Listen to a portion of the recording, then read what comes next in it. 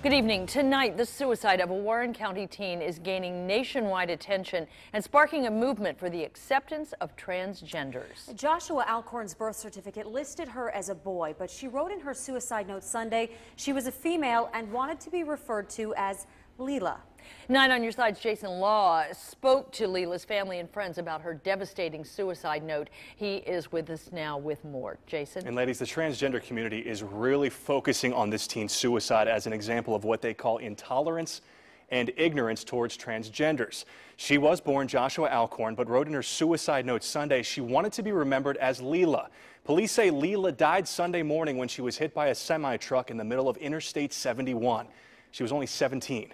Her blog on Tumblr blasts her parents for pulling her out of school a year ago, sending her to counselors, and not accepting who she really was.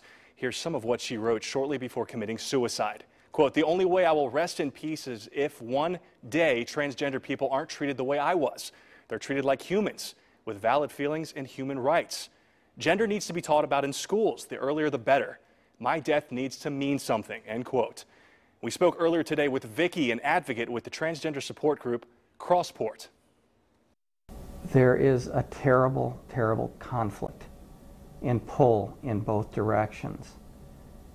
And especially as a teenager, to conform to, in Leelah's case, to conform to being a boy.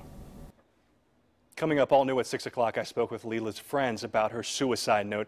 You'll be surprised where they say she received the most support. We'll bring that to you on 9 on your side at 6 o'clock.